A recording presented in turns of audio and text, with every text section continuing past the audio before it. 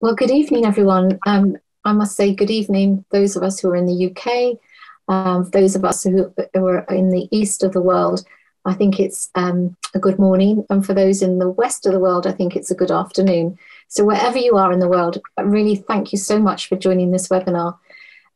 It is the first of our global Fireside webinars, and we, the Florence Nightingale Foundation, are hosting this afternoon, this evening, this morning.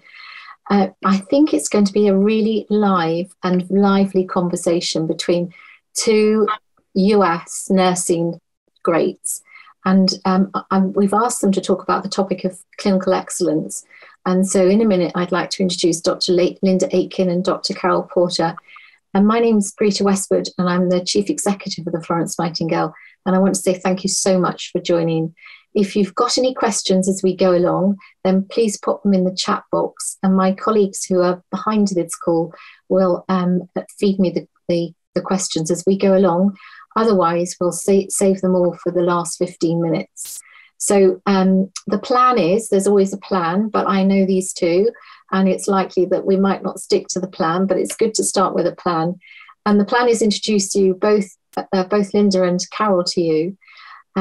Carol will then interview Linda, and then every so often I might just jump in because I'll find it difficult to not be able to do that. So if I jump in, it's just to either clarify something or change the topic to another area, so that we manage to get through a number of topics as we go on through this evening.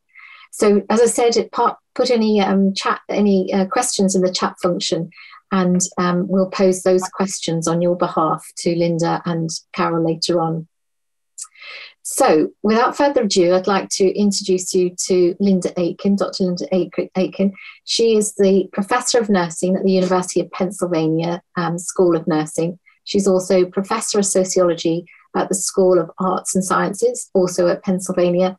And she is the founding director of the Center for Health Outcomes and Policy Research, also at Pennsylvania.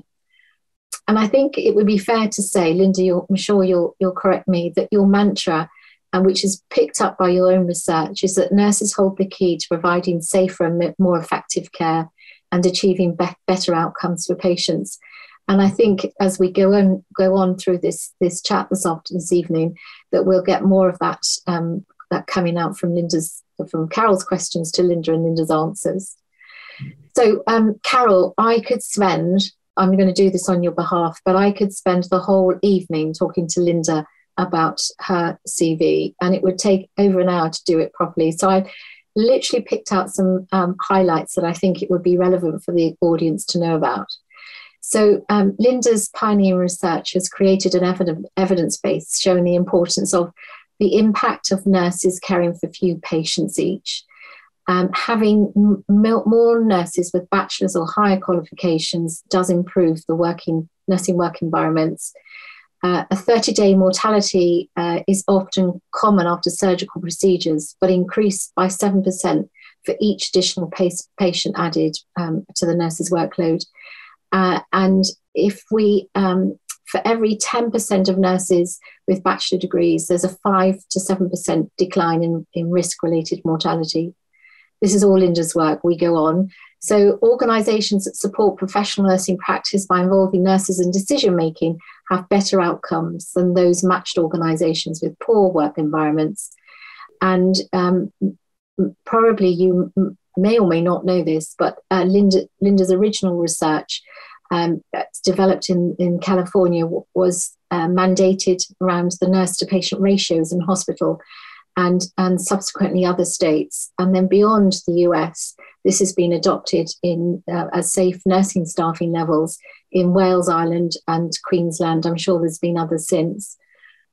And as part of Linda's role as the founding director of the Penn Nursing Center for Health and Outcomes Policy Research, the 4N cast is one of the center's projects, and this is based on her research. And it's the largest study of its kind on nursing care and patient outcomes in the United States. It's gone across the world, and it's now been implemented across 30 countries. And the better work environments, I'm sure you'll all be pleased to know, the better that we create the work environments, We produce a higher value care for and reduce our mortality with similar or lower costs, especially for the higher risk surgical patients. And you may not know this because this happened a long time ago, and I dug deep to find this. I hope this is right, Linda. So before even all of that long list, Linda led the effort to improve clinical work environments for nurses when she was president of the American Academy of Nursing in 1979. And this led to Magnet's recognition program, which is, you'll know, is an accreditation program for nursing that represents high quality working environments that results in better patient outcomes. And she's been an authority on nurse shortages around the world. So it's no wonder we invited Linda today to discuss this important topic of driving clinical excellence through change. If I've got any of that wrong, I'm sure Carol will pick that up in the conversation. And over to Carol, who's going to interview Linda this evening. So Carol is the Chief Nursing Officer at University of Texas MD Anderson Cancer Center. She came to Houston in 2016 from a previous role as CNO at the Mount Sinai Hospital in New York. And as well as a huge long career, she spent over 25 years in the most senior leadership positions. MD Anderson is one of the largest cancer centers in the world, and it's working to eliminate cancer. It's been doing that for more than 7 decades. And if any of you have seen MD Anderson's Cancer Center logo, you'll see that the cancer is being scrubbed out, which I love.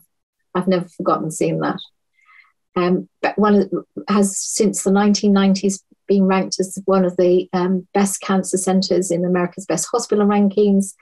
And it has more nurses per patient than many hospitals in the country, which clearly is essential to deliver clinical excellence, and a topic I know we'll come back to later on in this conversation.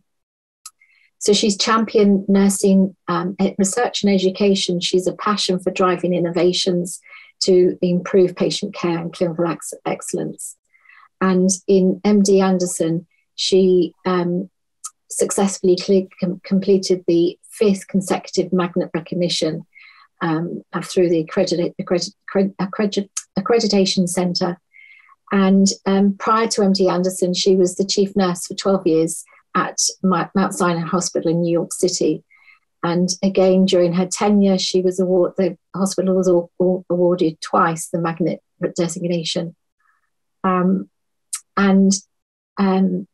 also know through digging deep that she was chief nursing officer at Mount Sinai Hospital during the 9/11 attacks.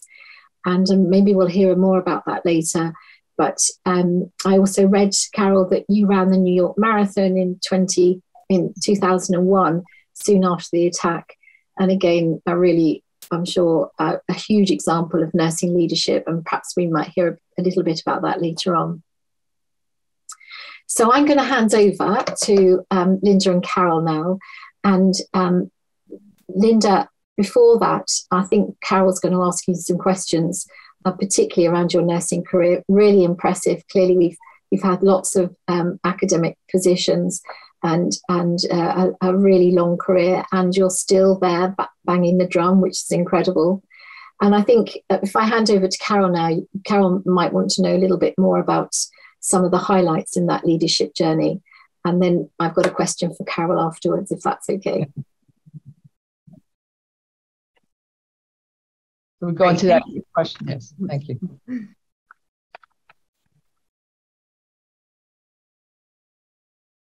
So, okay, Linda, I'm going to ask you that question then. So, an impressive career. Tell us a bit more about your leadership journey to date and some of the highlights along the way. Well, thank you, Rita, and I'm so delighted to be here with Carol Porter, very admired colleague who's on the front lines, and we share a lot in common. And just before we start, now, I didn't provide the one little detail about my background that was relevant to Carol's introduction, which is I ran the 2005 Philadelphia Marathon. So sometime we'll have to compare our times, but maybe not online. We finished. That's good enough. Okay. I'm really delighted to be here. It's really a fabulous opportunity to to join the Florence Nightingale Foundation Global Initiative with this kickoff meeting. And I would like to say hello in case any of my Magnet for Europe hospitals are on today.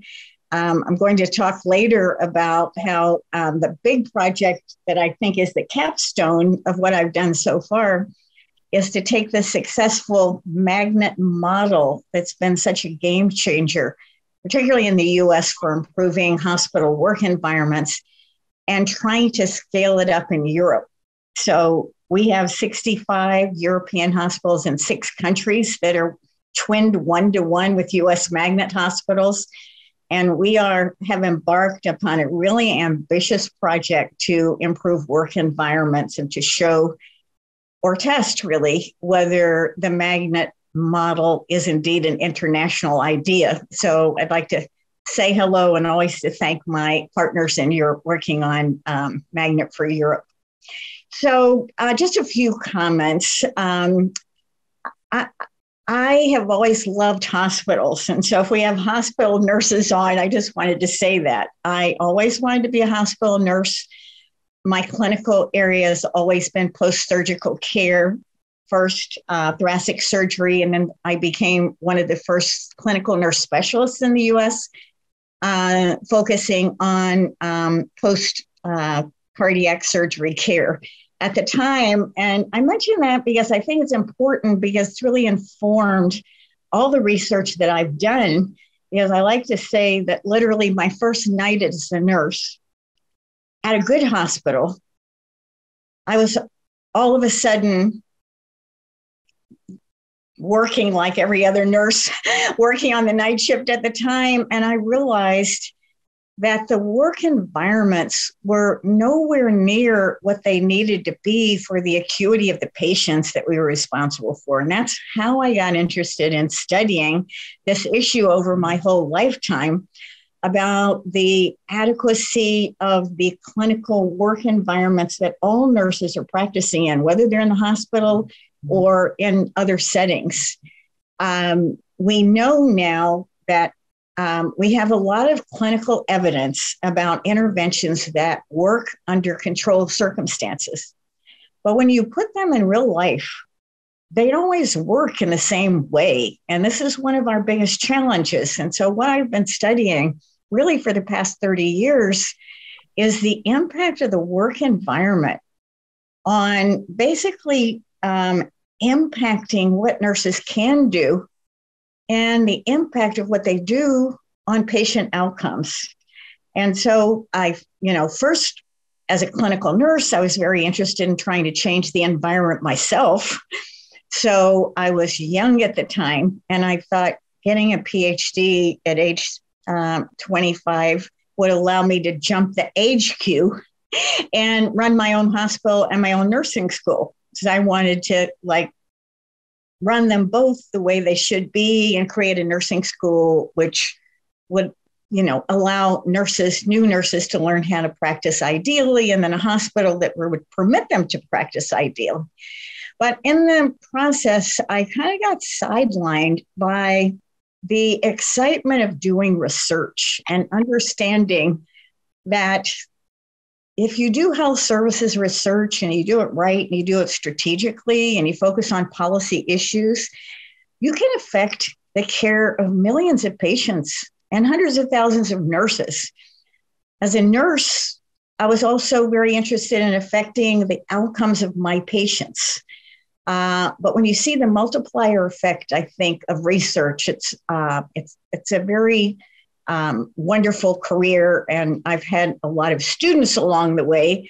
And we've kind of created a whole field of this kind of research, but we keep doing increasingly larger and larger and larger studies, trying to imagine what the questions are going to be from both management, leadership, and healthcare and policymakers, and then to have the empirical answers to the questions by the time they're answered. So a lot of it is having the right timing and being on the same page with policymakers and leaders. So that's what I've now spent my career doing. So we do very large studies in the US of many hundreds of hospitals and tens of thousands of nurses and literally millions of patients. And then we've also, as Greta said, actually taken that research and replicated it now in over 30 countries, because we believe and we are finding that nursing is more alike from country to country than it is different.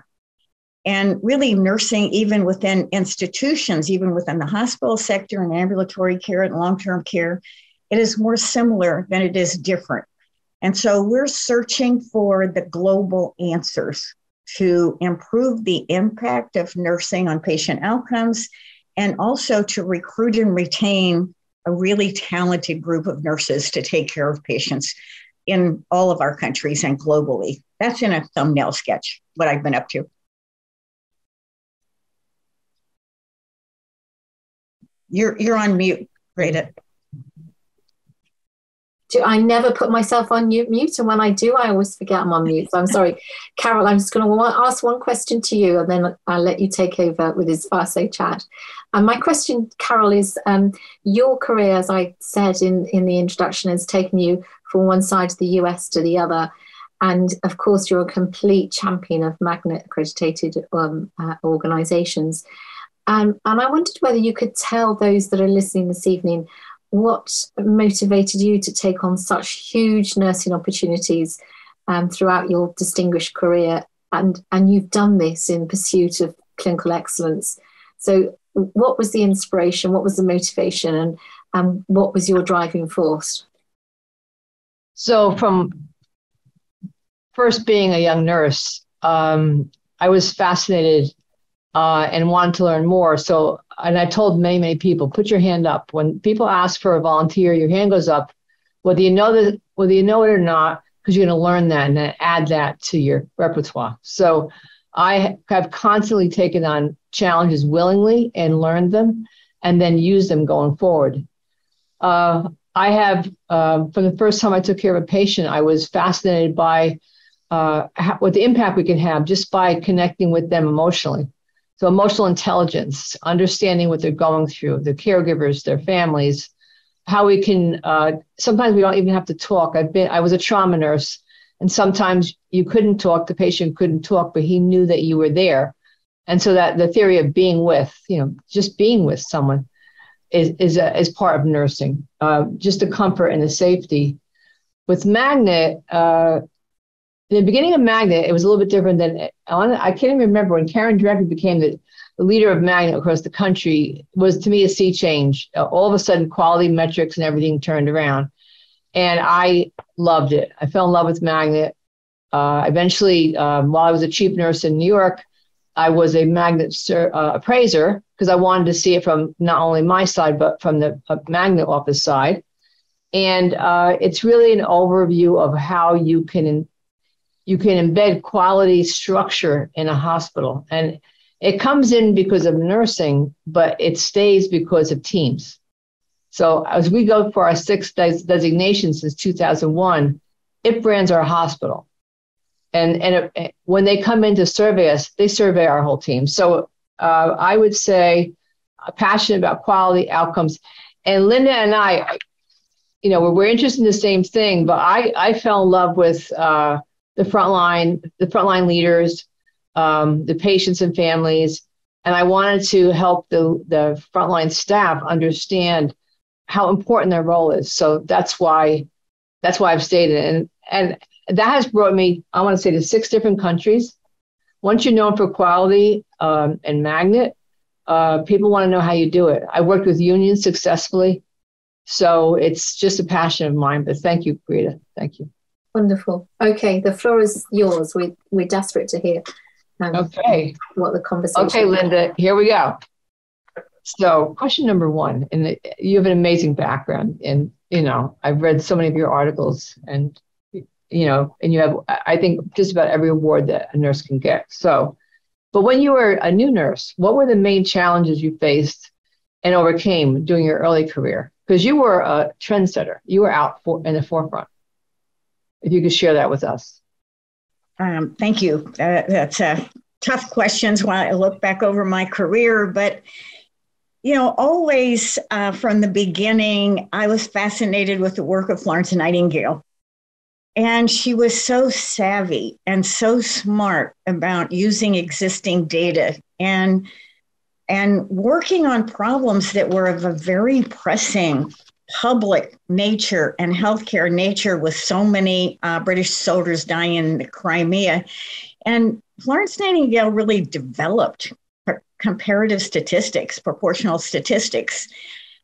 She was such an amazing person, and the work that she did has really had a lasting impact. And you can pick up journals now, and they cite Florence Nightingale. I'm talking about, contemporary studies are citing, her focus on bringing together existing data and showing how changing the work environment, which is what she was trying to do, really impacts patient outcomes. And so I was influenced by that overall context of working. And so in order to do that, I had to be a quantitative researcher. And that's a tough road to hoe, to learn how to do complex statistics. Everybody doesn't need to do it, but we need to have some capacity in nursing, because nursing research wasn't after Florence Nightingale. There was a very long period of time in which some researchers were observing in studies of, for example, hospital mortality, that nurse staffing seemed to have something to do with it. It was never developed. It was never pulled forward. It was never emphasized. And so we really had to build a whole field that wasn't there of quantitative nursing outcomes research. So that was kind of one big challenge. We had to get our research in interdisciplinary journals. I always say to nurses, most of the things that I've been studying for 30 years, you already know the answers to. Nurses know I am trying to document what the answers are for people that are not nurses. So that means that we had to get into interdisciplinary journals where nurses had never published before, the big journals like the Lancet and the New England Journal of Medicine. And so to do those, you had to do huge, big studies. And so I had to, take on the challenge, almost like Florence Nightingale did, of looking for some other data that had already been collected by other people, because the data that you needed was too big for you to ever collect it yourself. And then throughout my career, even early on, but still today, the reality is that there are some stakeholders in healthcare that don't really want to know the answers to some questions, or they don't like the answers once you find them. Vice President Gore used to talk about inconvenient truths that he discovered with regard to climate change. And I have also discovered some truths that some people in healthcare think are inconvenient. One of the big ones is that we found, as Greta said, that the more professional nurses in every environment, the better the outcomes. Well, there are many stakeholders in healthcare that don't want to hear that as an answer, because they would rather minimize labor in order to control costs. And it's just not possible to do that, our research shows. Another thing that Greta mentioned was our work on education. And although different countries have different educational systems, all of us have kind of slowly been moving nursing into higher education, where physicians and engineers and other people doing scientific work were getting their education. And that was controversial, because there were a lot of stakeholders that had an investment in nursing schools that were not in higher education. And there were a lot of nurses that didn't have degrees in higher education. And so that was a very difficult way to walk, where we did find that nurses that have a university education, the more of them there are, the better the outcomes. And I was very thankful, Carol, that when we found that in the US, and we've also found that in Europe as well and published in the Lancet, that what helped us resolve those questions were that nurse executives saw that evidence immediately and took it to heart even though it might not have been in their interest because baccalaureate education takes somewhat longer to educate a nurse, but they immediately looked at the scientific data and they said, okay, we're accepting this as the preferential degree in the US for nurses. And after that, they started preferentially hiring nurses. And then there wasn't any discussion anymore because the whole thing changed. Now in Europe, there's still discussion because some countries like Germany, baccalaureate education is still very, very new. And they're going down a similar pathway that we went down in the US. Like, what can a baccalaureate nurse really do in practice? And here we have the US about 40 years, in advance of that, kind of wondering, well, almost what could a nurse without a baccalaureate degree do in some areas of practice? And so this has been an interesting path to follow, but I would have to say that really, although there were opponents of this work, over time, it's been very well accepted. Those are some of the big challenges. Thank you, Linda. I agree. And now we're so metric focused that when we have the metrics to show, really it's about the acuity of the patient and what that patient needs, and that dictates the nursing, and it dictates the level of nurse. So absolutely correct. So another question, Linda. We've heard so much about your background, the founding director of the Center for Health Outcomes and Policy Research, and also looking to recruit promising nurses into research careers. So what would you say to encourage nurses and midwives at the beginning of their careers to encourage them to consider a future in clinical research? Many, many times I hear nurses that really would love to learn more, and they're almost afraid. So how would you encourage them to pursue that quest? Well, I actually did my first study that I published in the journal Nursing Research. When I look back on it, it's kind of amazing. As a 22-year-old, I published in our big nursing research journal with an idea that grew right out of my practice. And, I think we all have to realize that there are a lot of things in healthcare that we accept as the conventional wisdom that those of us who work in clinical care know through our practice, that either we don't know the answer to some of the things we need to know the answers to, or some answers are really not the correct answers. And so I think if we can all, as nurses, we should have a questioning perspective. We shouldn't really take anything for granted, especially if it runs counter to our own experience as nurses. So to let clinical practice inform possible studies, and then go get help to do studies. I mean, doing research, is not something that we all know how to do when we're young. I just give you one example. When I was working in open heart surgery early on, there were a lot of things about the heart-lung machine that we didn't understand. And one thing I noticed, and in those days, we used to admit patients, a week or even more before they had surgery. So I got to know all the patients. And then postoperatively, they were completely psychotic, pulling out all of their tubes. Well, this is a very dangerous thing. It was very upsetting to the family. It was very upsetting to the doctors. And it was upsetting to everyone.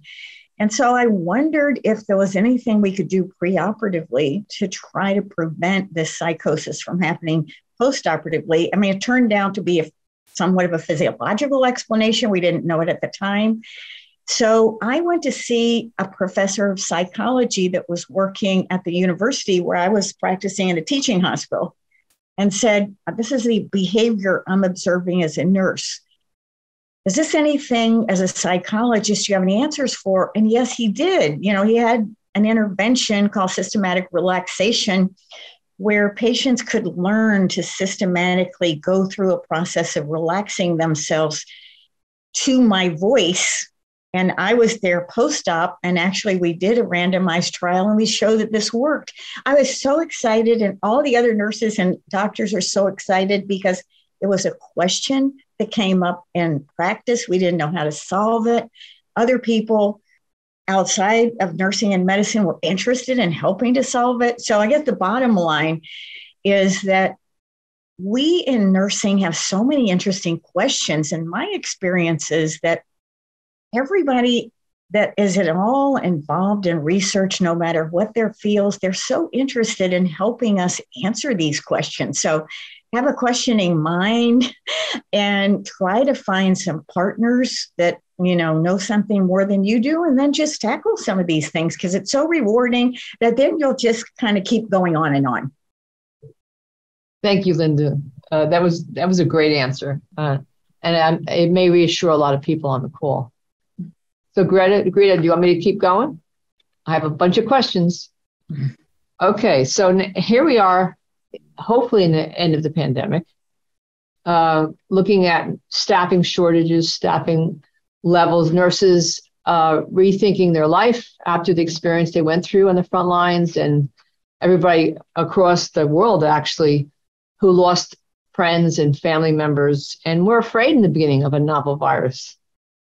So is there any key lessons you would draw from your research to support nursing and midwifery leaders advocating and influencing their workforce and trying to stabilize?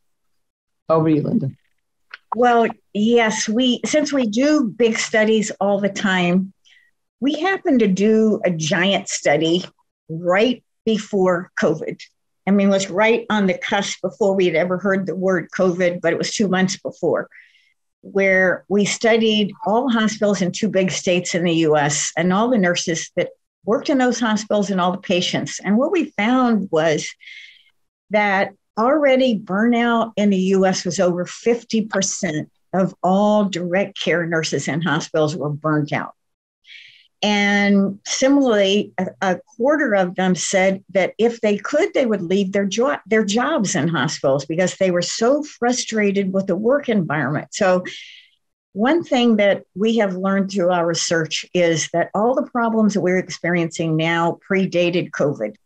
And I think that is so important for us to recognize, because if we think we could just go back to what we had before COVID, it is not good enough, and it will not solve our problems recruiting and retaining nurses or our safety problems with our patients. So that's a big lesson.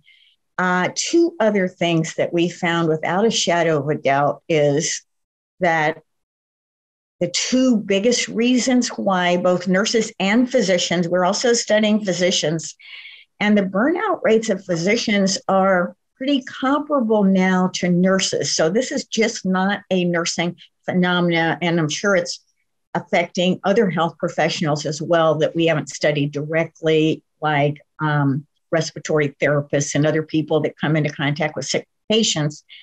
But the 2 things that both physicians and nurses agree on, interestingly enough, is there are not enough nurses in clinical settings. The physicians say that as well as the nurses. So this is not just nurses saying there are not enough nurses. The physicians are agreeing that the number one reason why nurses are so burnt out and physicians are so burnt out and frustrated is that our healthcare system is not employing enough clinical nurses in all of our various settings, hospitals, long-term care, schools, and in the community.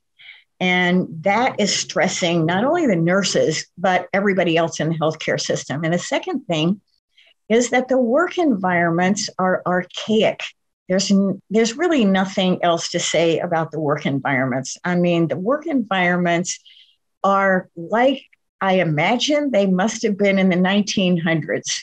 They are not recognizing that you have people that want to work in healthcare for a career. They're not there for 2 or 3 years before they have children and then they quit.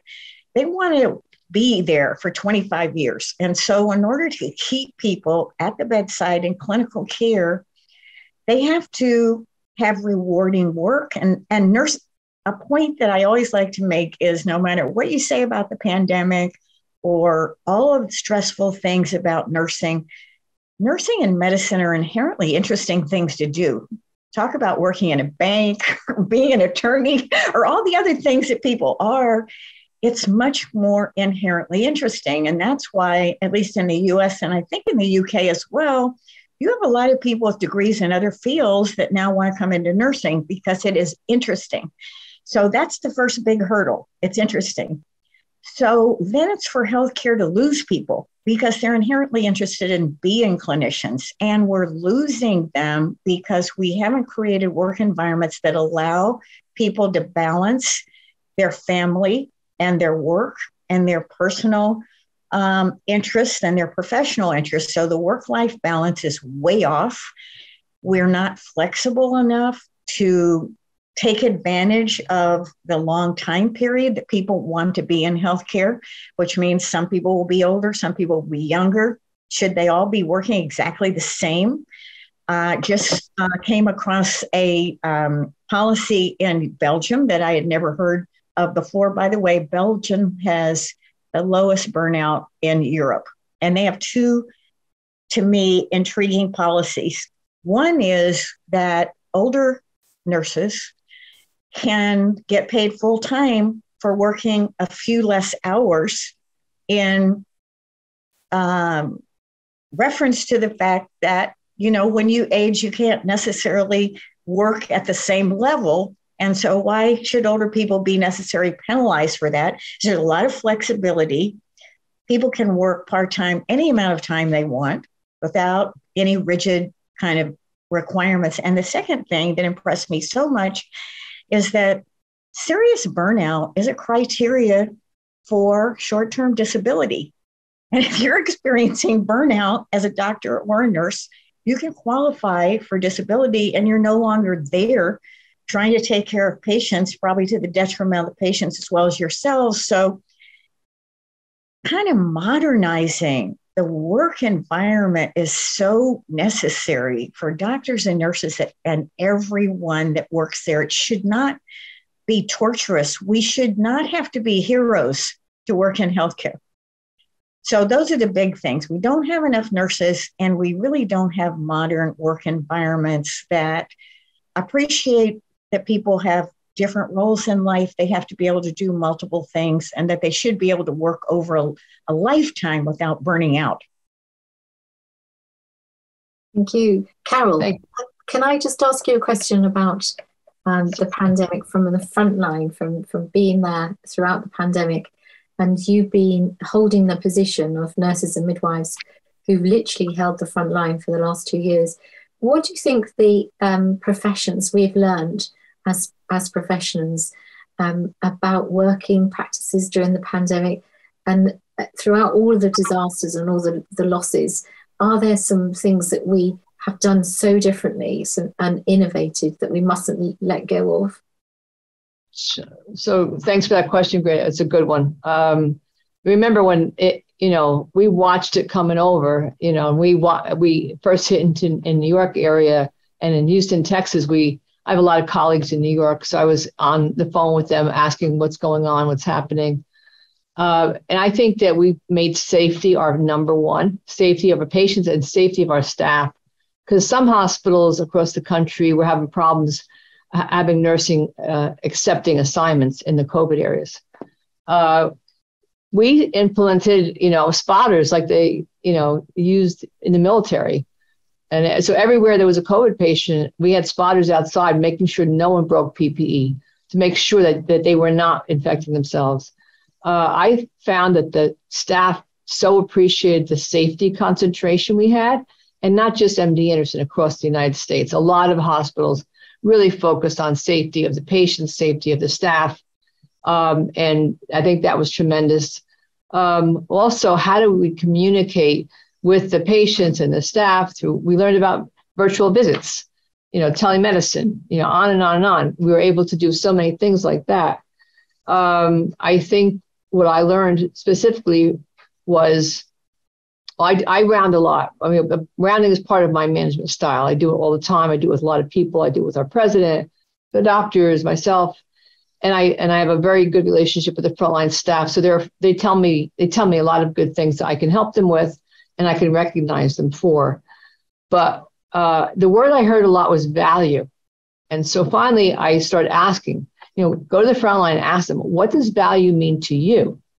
Because sometimes leaders think, oh, they want to feel valued. Let's send them pizza. Let's send them cookies. Let's send them this. No, what does value mean to you? So we started really identifying from the staff, the frontline staff, what would make them feel safer, more valued, et cetera. So a lot of recognition, a lot of visibility.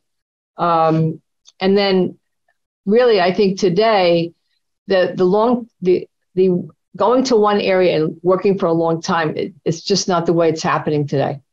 And as a chief nursing officer, I understand that. A lot of nurses come here, they want to become NPs. They're here for 3 years, they graduate NP school, and then we hire them. So it's a trajectory. It's in healthcare, and it may be in nursing, but it's not what it used to be where someone would go to a hospital and stay there 15, 20 years. And the other thing is they realize that they do want a balanced life, and they want it supported by the institution. They want to know, we want you to go on that vacation. Go take your family to the football game. We want you to do that, to celebrate you being with your family, which is not historically the way things were. So really understanding that and putting them on the front line, getting them involved, listening to them, getting their ideas and putting them in there. So I think it's a lot of, and then even the way you onboard nurses, we're thinking about tracks, different tracks of nurses, not just go to med surg or go to cancer or go to this. Like if you want to be a researcher, maybe you have a research track. You spend this much time here, you spend this much time here. We're trying to reinvent it with our staff and working very closely with our academic partners. We partner with over 30 universities and really understanding how can we help the academic partners accept more students. Well, they need more clinical placements. Well, how can we participate in the clinical placements to help them with their students? So it's bringing everybody much closer together to solve a problem. And it's many hospitals have plenty of openings. There just aren't, the nurses aren't out there.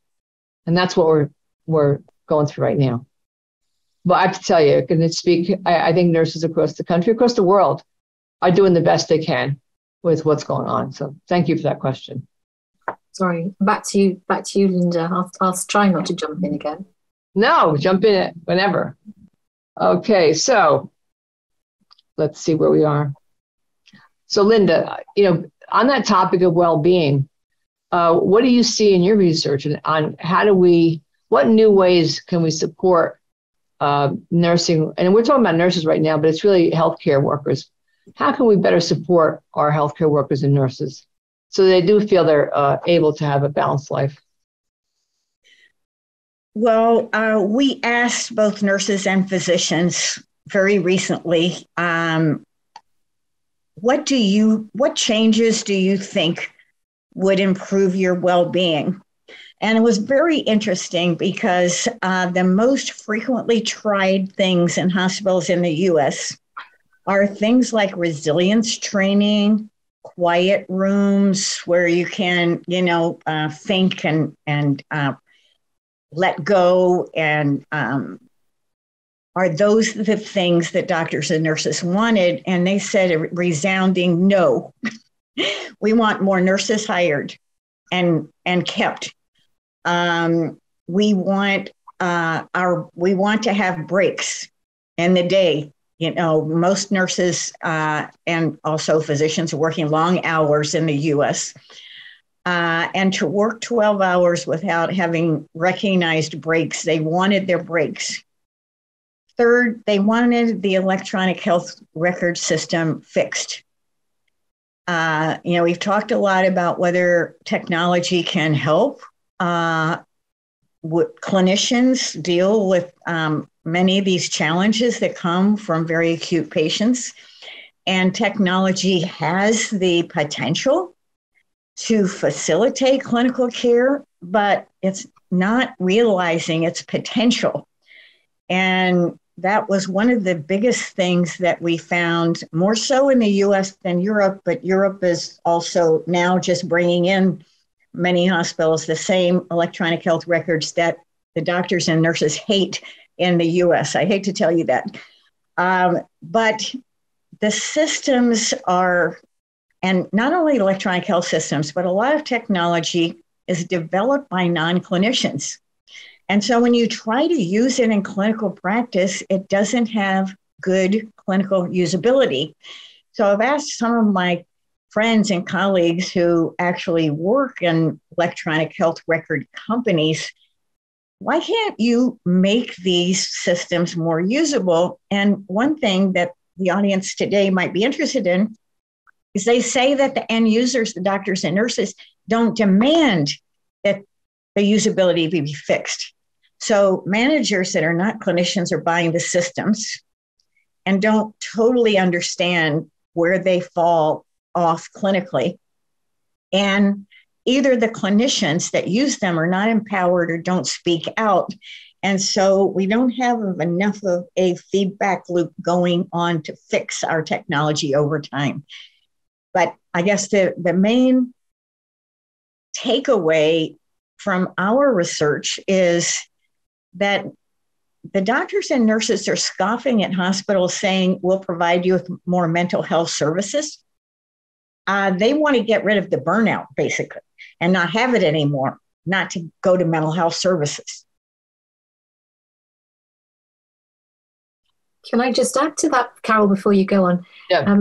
I think that's a really, really valid point, Linda, that you make about the nurses not having the voice about what the digital solution needs to be. And I was talking to some nurses earlier on with Stuart from New York Presbyterian Hospital, and I mentioned that in the foundation we've now started to develop a cadre of digital nurse and midwife leaders across Wales and England. And both countries have started to embed the CNIO role in the structure of the NHS. And it's gradually making a difference. It's gradually raising the voice of authority for the nurses to say, actually, that piece of kit's not going to work because of X, Y, and Z. Or we want the manufacturers to talk to us about what solutions they've got. So I think slowly, I don't know that that's, as you say, Linda, that's perhaps the same across the US, but it's amazing already the difference our digital nurse and midwife leaders are making. So I think watch that space. Thank you. Carol, back to you.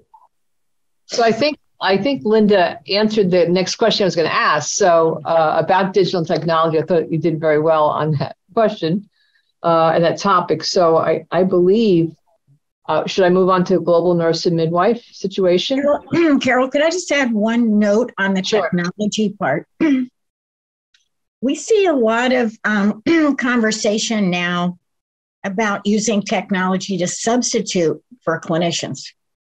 There's this big hope out there that the shortage of doctors and nurses and other clinicians will be solved by electronic health records, artificial intelligence, robots, all of these non-human kind of issues.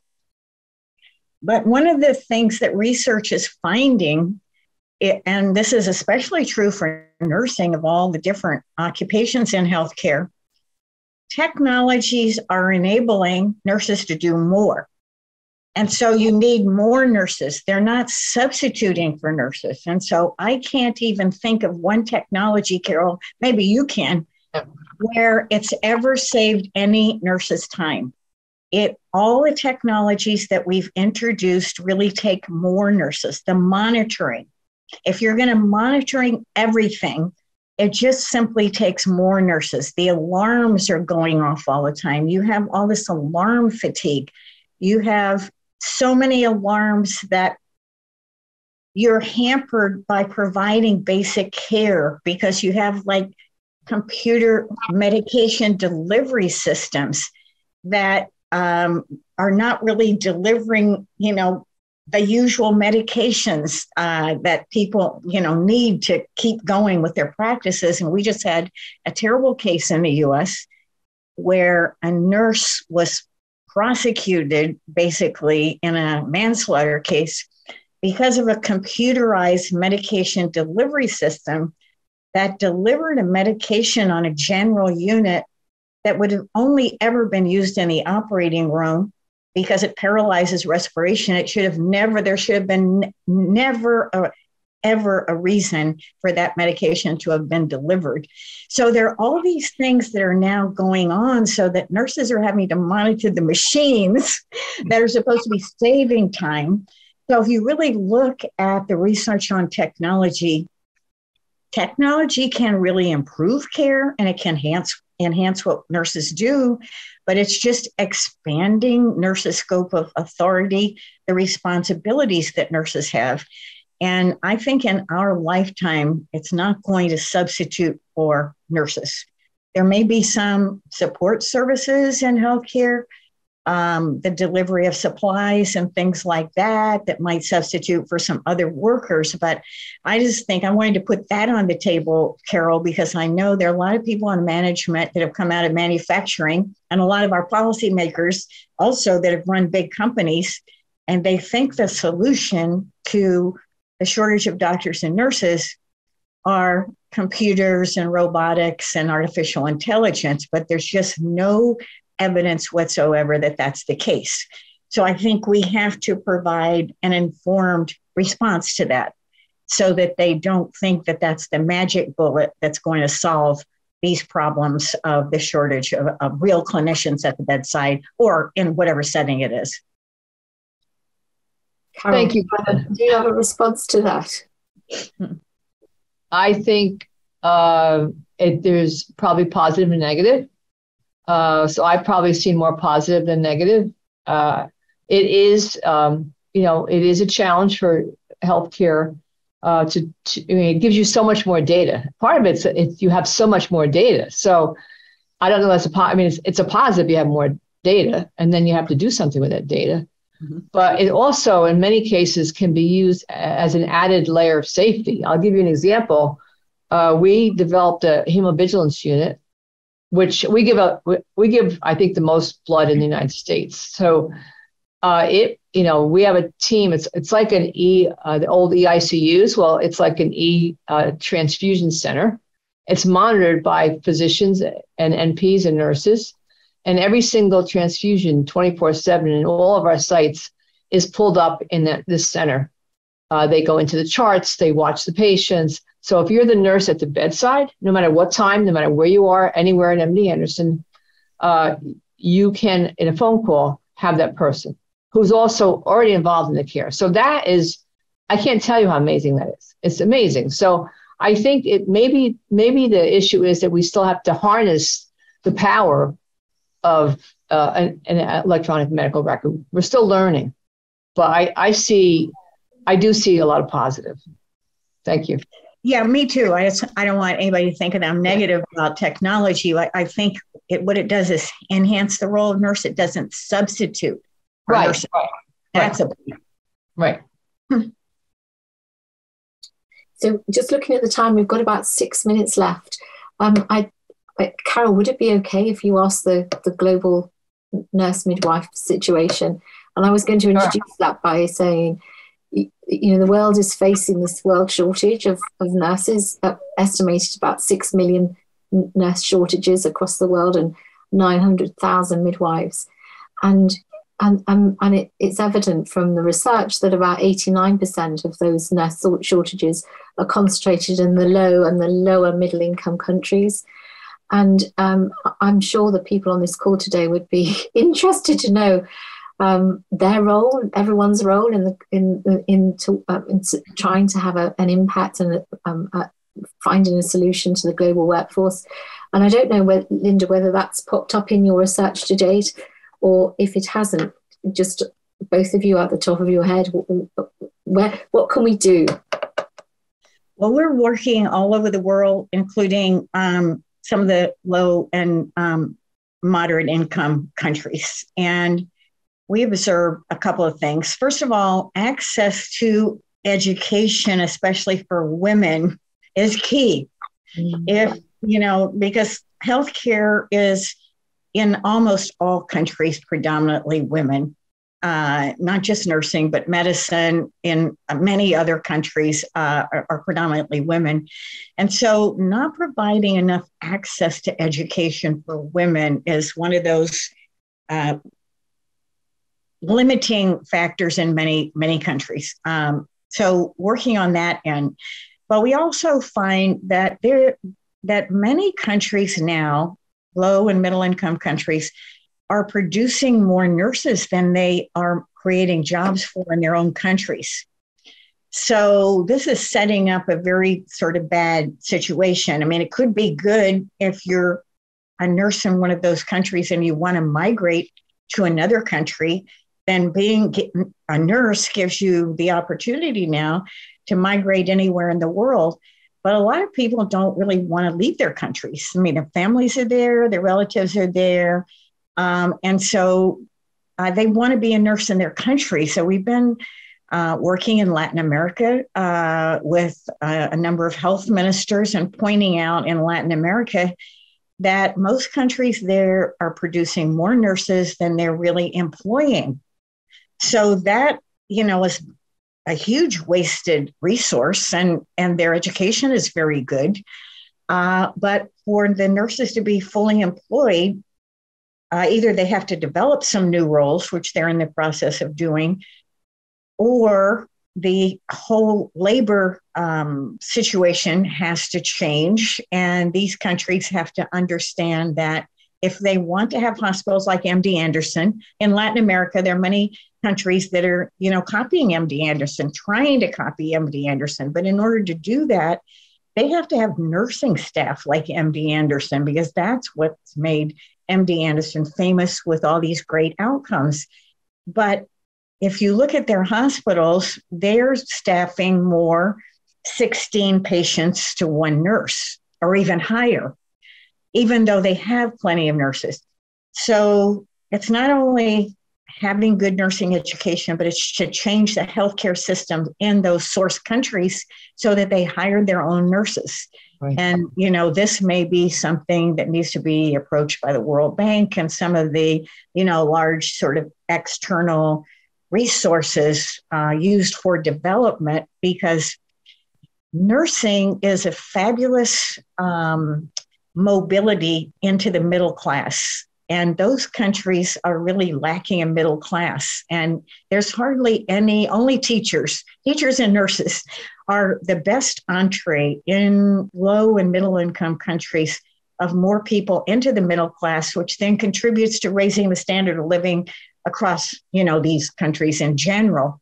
So I think more focus not only on training more nurses, but using them more domestically for the people that want to stay in the countries and be nurses, rather than having to leave your own country to be a nurse. There's a question in the chat from a midwife who says, Linda, I was just wondering if your research extends into midwifery, the ability to be able to provide large-scale evidence on maternal and neonatal outcomes when midwives and the right numbers of midwives who have completed a BSc based on the ICM standards are the main care providers would be very influential in women's health globally. Is within the constraints of time left, because I think an hour is not long enough to talk with you. Do you have a view on that?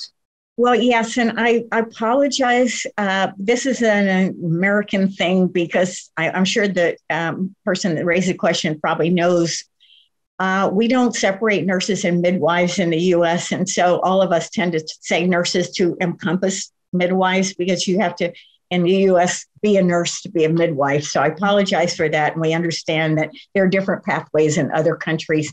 But yes, we find very much so that in studies of midwifery and in neonatal care, that it's really nurses and midwives, I should say midwives, that are driving the better outcomes. So yes, everything when I say nurse, please translate it into nurses and midwives as well.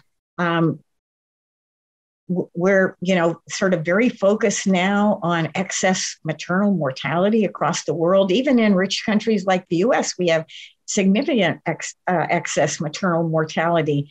And we have so many models that show that midwives can reduce that mortality. So there's plenty of evidence there. Again, yes. And it's more, I think, a matter of having enough resources in low and middle income countries to actually employ midwives. so they can practice and not leave their country as well. Thank you, Linda. I'm going to give Carol the last question because I realize I've asked probably too many and it wasn't my show, it's Carol's show. And then I wanted to ask there aren't many questions in the chat box. I picked out that one because I know there are some midwives in the audience.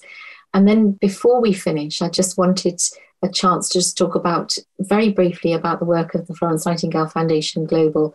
And then I wanted to ask everybody who's been on the call today is just in the chat box, write 2 words or 1 word that exemplifies this last hour with both of you. I think that would be fascinating. I was going to write a Wordle about all the things that I've identified as you were speaking. But I want those who are listening to you to do that rather than me. So is that okay, Carol? One more question from you, and then I'll just very, very briefly talk about FNF Global. So can I go off script? Do help yourself. I actually think the combination of Linda and I, practice and academics research is great because we see it from there's very many common threads, and we just see it from a different view. And that's why I think the partnership between academics and practice and research is so important, so that we don't have one view. So I would ask Linda, if you were to redesign how nursing should be in a hospital, what would you do? Not the numbers of people, but the way, and you've been around for a long time as I have, the way it works and the way you think it would work better. I would do more having nurses have panels of patients and not be tied to specific locations in the hospital. I'd have them, and MD Anderson would be a great place to do this, if nurses had panels of patients, they could follow them into the ambulatory setting, which would give them more variety on what they did in the day. It would give them more opportunity to see what happens to their patients. And, that's rewarding in and of itself to see that the care you provided when they were so critically ill made a really big difference in their ability to go back to their lives and be happy and functioning. So I would, untie at least a large share of nurses from a physical unit and assign them to a panel and a population of patients. I would do what Magnet is doing, which is called empowering of clinicians. I mean, I guess to explain it a very simple way, Magnet is really trying to turn upside down the typical power bureaucracy in healthcare, where all the leaders at the top make the most money and they have the most to say about things. And the clinicians that are the closest to patients and make all the decisions about life and death of the patients are, have the least influence. And I would flip that paradigm.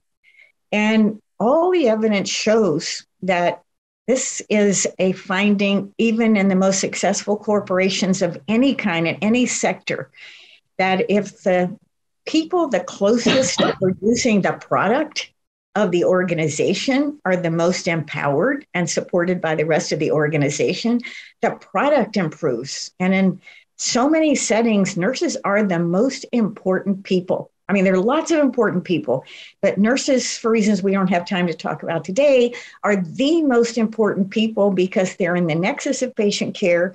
They're interacting with every single other person that's interacting with the patient.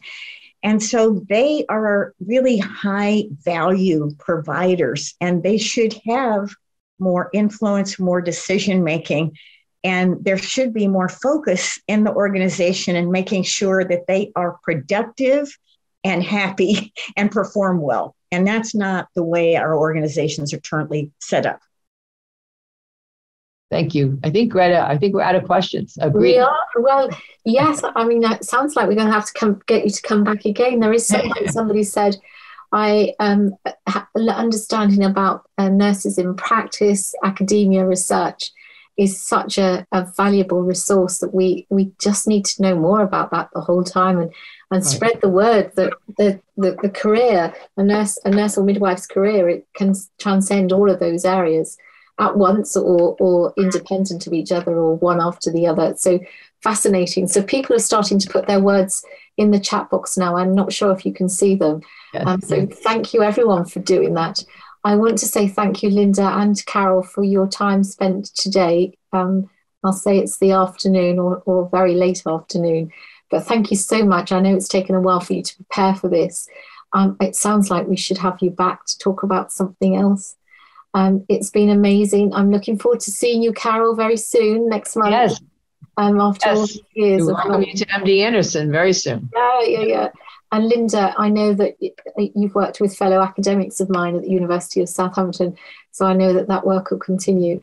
But a really big thank you to both of you. I can see lots and lots of comments on the chat. Stuart, shall we put up that last slide about the work of the foundation? Yeah, absolutely. Yeah. Adam has it there. Thank you. There we are. So a very colourful slide for you, just to say the foundation is trying to do what we've been doing for years in the UK, but trying to do that globally now. And we've got a few options for everybody. We've got scholarships, we've got leadership programs, we've got membership, and this is based on the back of a new strategy our trustees have approved, which is called Improving Care, Saving Lives, 1 million nurse and midwife leaders. So we really want to see by the end of 2020 how many people our work can reach. And so I'll leave that there for the last people who are still on the call. But I want to thank everybody who's been on the call for spending your, is it Monday? It is Monday, isn't it? Yes. Monday evening with us. And I can see wonderful words like empowering, pioneering change, empower value. Thank you, really interesting. Thank you, very insightful, inspiring. Empower value. Thank you, great importance of valuing others.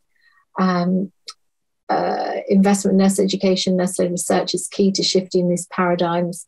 Just brilliant. Thank you so much, both of you. And enjoy the rest of your evening, everybody. Thank you so much. And thank you, Linda. It was wonderful. Thank you. Thank you. Have a good day. Goodbye.